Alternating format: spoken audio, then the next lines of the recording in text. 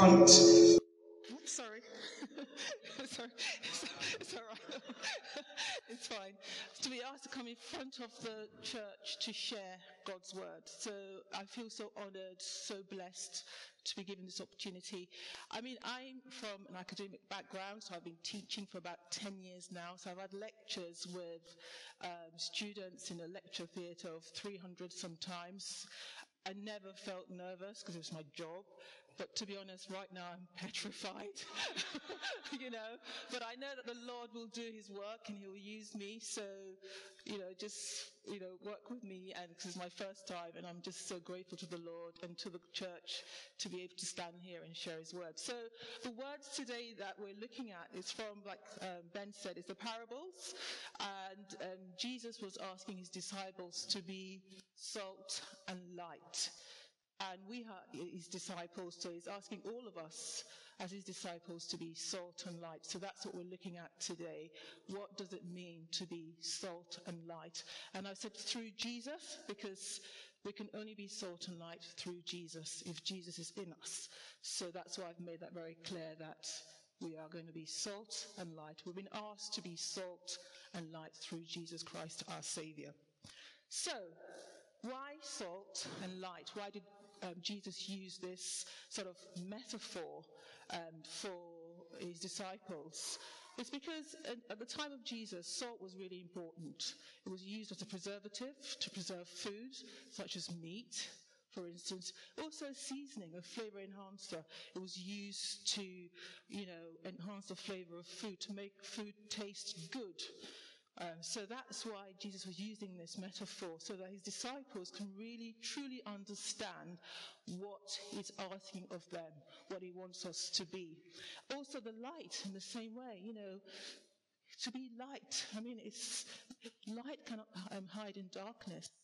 And today we talked about that already, that when there is light, darkness will flee, as it were. So Jesus is also asking us, as his disciples, to be light. And he used the metaphor of light, because if we are light, any darkness will flee.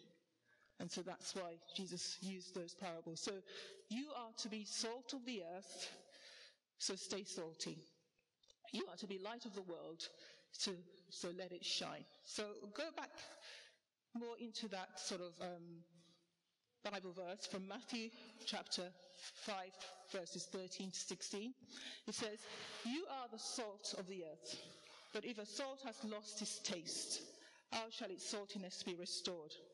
It is no longer good for anything except to be thrown out and trampled under people's feet."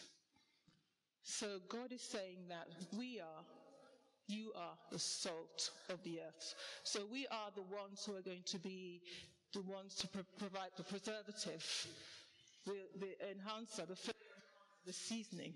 We are the ones who are going to show people that they should taste the Lord, and the Lord is good, as it were. Yeah, the Lord is so powerful that is in us, and through us we can now be salt.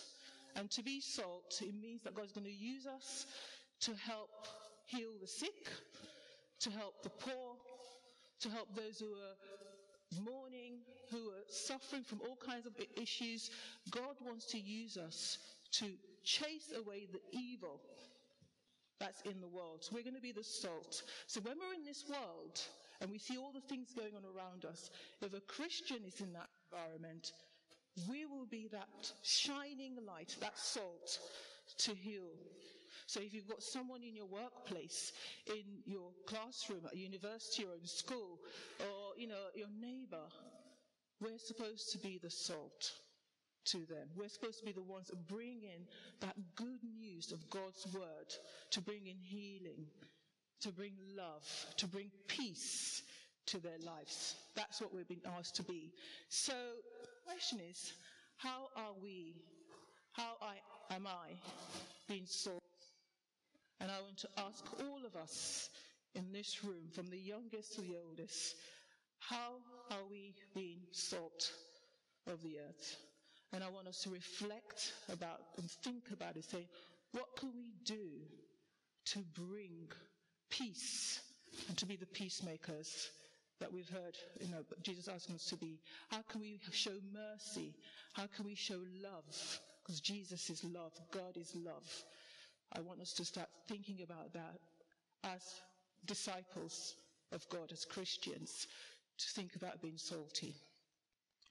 The next one is the light. And this is the verse again from that. You are the light of the world.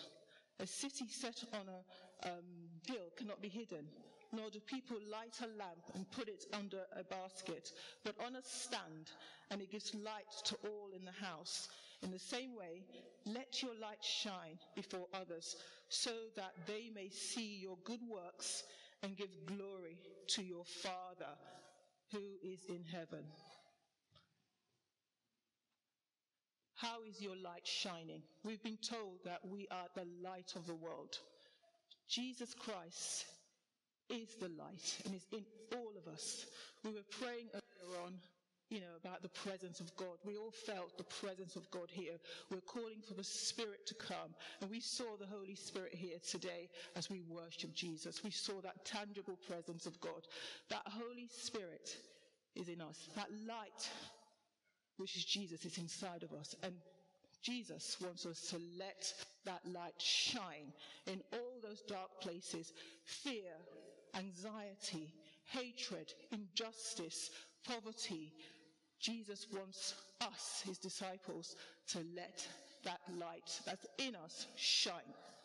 In our neighborhood, in the community, in the town, in the workplace, wherever we are, we've been asked to let the light shine. So how are you shining your light? I'm not saying that because it's as a way to judge. Are you not shining your light? Because all of us, as disciples, sometimes we have challenges or fears or worries. So we need to be encouraged. And today I felt very encouraged when I heard Andrea talk and encourage us. When Sister Monique, Sister Lola talked to us during the worship, I was really encouraged and blessed. We are doing that for one another in the church. Let's carry on doing that, where we can let that light shine in the darkest places. Let's not be afraid to go and let this light shine wherever we are, in Blackpool, on the beach, wherever. This light should shine, because what Jesus is saying, we can do so. So I want to encourage you and challenge you as well, and to again reflect, how are you letting your light shine? So, I said before, we can only do this through Jesus Christ, because Jesus Christ is Lord. Jesus Christ is the light. And in Romans 8:12, it says, again, therefore Jesus spoke to them, saying, I am the light of the world, and he who follows me shall by no means walk in darkness, but shall have the light of life. Again, I want to ask all of us, for some of us, we may be thinking that we do not know Jesus well enough, or we're not close enough to Jesus. We feel distance, or we might even be going through a wilderness. We're not sure about who Jesus is in our lives. Well, Jesus says he is the light of the world, and only through Jesus that we can be the light of the world. So I want to encourage all of us today to look in our hearts and ask ourselves, do we know that we're saved? Have you accepted it? For some people, even though they've given their lives to Jesus, they don't feel that they're saved. Sometimes I felt like that. Am I really saved? So do you know that you are saved? Have you accepted your salvation through Jesus Christ? Do you know that God wants you to see other people saved, and he wants you to work with him to see others saved as well? That's what we are if we're going to be the light of the world. God wants to use us to bless others and to be a light to others. And I want to use this chance to share a testimony, in terms of my situation. Like I said, I'm in academia, and in the last 11 years, I've been in a university setting. And in my previous job, I was there for about 8 years. And I shared an office with another academic who was a Buddhist, initially when we started to share the office together. And a lot of times we'd come into the office and she would tell me things about what she wasn't happy about. But I always made it clear to her that I was a Christian, that I believed in Jesus. So whenever she shared her challenges, sometimes could be with other colleagues, sometimes with her husband. For instance, she said she didn't want to have any children. She didn't believe in it. Her career was more important, for instance, she said. I always shared with her how I looked at things from a Jesus perspective. I told her about the way I dealt with my challenges through Jesus. And a few times I actually sat with her and I said, you know what, I've listened a lot to what you're talking about. Could we pray?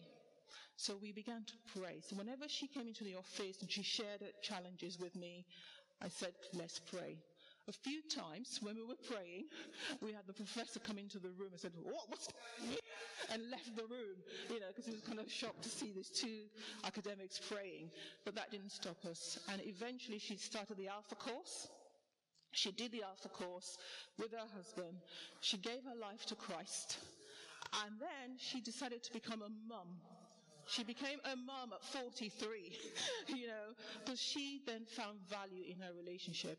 And she said to me once that she can see the difference as a Buddhist compared to being a Christian. She saw for the first time what love really meant. When we talked about Jesus' love, finally she understood that. She said her understanding of faith and religion was very dogmatic. It was karma. It was do it yourself. But through that witnessing, she found Jesus. Even this year in Thornton Cleves, I'm here, she sent me a lovely card to remind me that Jesus Christ is risen, So why am I telling you this story? It's because I want all of us to be challenged to share our Christian stories with the most unlikely people. Tell people about Jesus. Tell people that Jesus is the light of the world. Because currently in this world that we're in, a lot of people don't want to hear that. They don't want to hear that. And sometimes I'm kind of afraid, sometimes thinking, even now where I am at Cambridge University, I'm thinking some of these academics are so brainy and brilliant and intellectual. How could I even tell this professor who's world-renowned that you need Jesus? I'm kind of sometimes scared to do that. But I know that if I told him that Jesus is the answer to the problems he's going through or whatever, that will be so much more powerful. And sometimes I'm a bit nervous, especially for the young people in the room right now, at your universities, in your school and colleges. There's a challenge. You're talking to one of your friends, and they need Jesus, and you want to tell them that, but that fear may be there. But I just want to encourage you that you can do it, because the Bible said, blessed are the persecuted. So even if you feel that you're going to be persecuted for telling people about Jesus, please let's not be afraid. Let's tell people that Jesus is the answer to whatever challenges we're all going through. And that's why I love what Sister Lola was saying earlier on, that Jesus will handle any issues that we're having. No problem is too big. He can solve. Jesus is Lord to anxiety. Jesus is Lord to fear, to all the things that we are facing in society. Jesus is the light and the answer. Let's not be afraid to share that and to be the light for Jesus. So this is part of God's plan. God's plan to come down on earth as Jesus Christ, his Son, so he can show us how to be salt, how to be light. That's part of God's plan. And in the book of Colossians 1:27, it says, God wanted to make known among the Gentiles the glorious wealth of this mystery, which is Christ in you, the hope of glory. Christ is in all of us.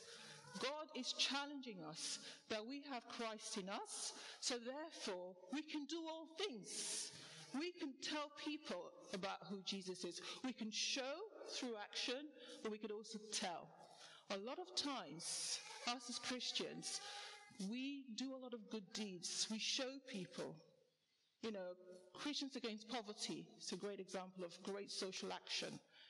But we also need to start telling people about Jesus. And Christ is in us. God has told us And you know what I was thinking when I read this passage about Christ in us?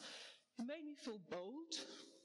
And it made me feel, to just remind myself that, we watch all the DC Marvel comics, all the superheroes, Superman, Wonder Man, all those huge superheroes, right? All right, whatever they're called. Is there Wonder Man? Wonder Woman. Yeah.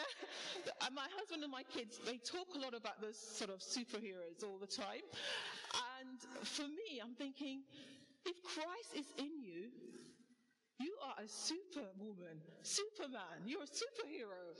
We are the living, not fictional, comic characters. We are the living superheroes. That's how powerful we are, church. Right? Christ is in us.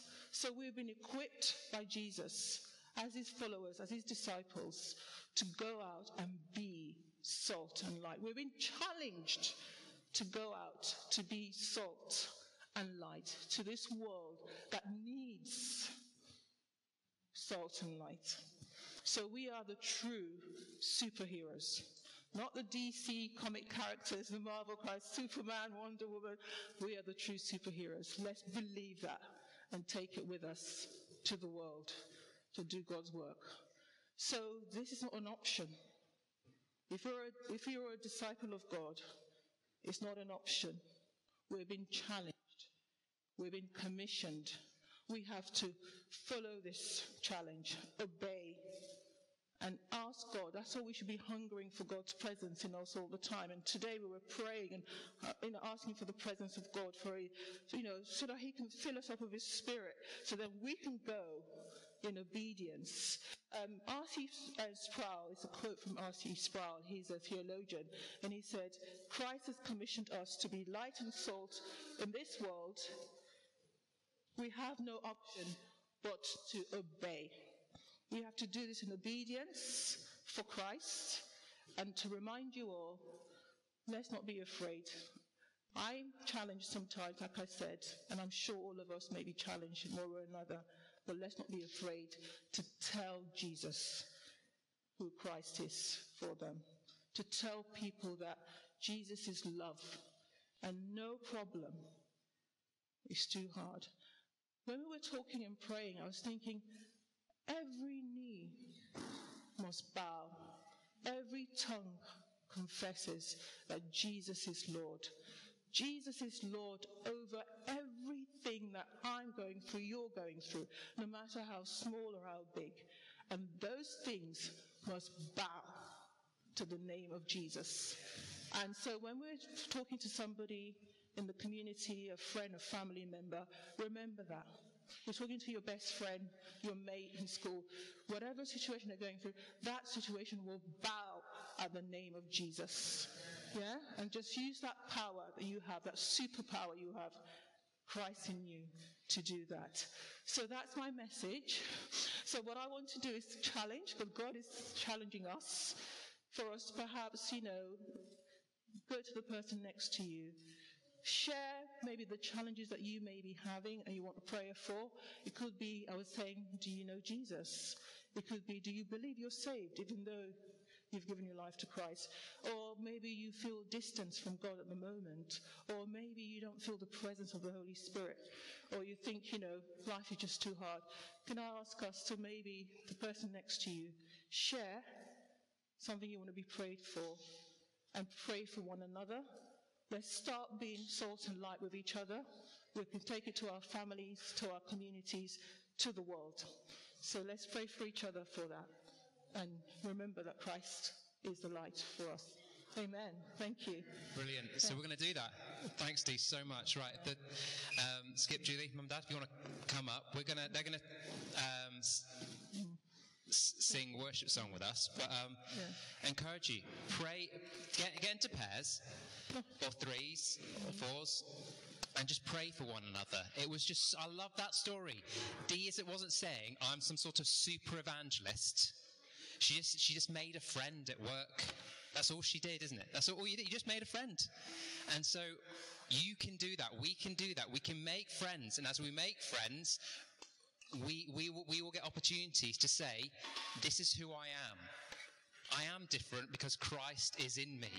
And so we are filled up, not to have a nice time. Actually, we're filled, if you read the book of Acts, we're filled up to be sent out. So let's pray for one another now, that we would be filled up to be sent out, that we would have opportunities this summer, over the next few weeks, to share the love of Jesus with someone. Some of us may see people saved, some of us may not, but we are still called to go. So let's pray for one another right now.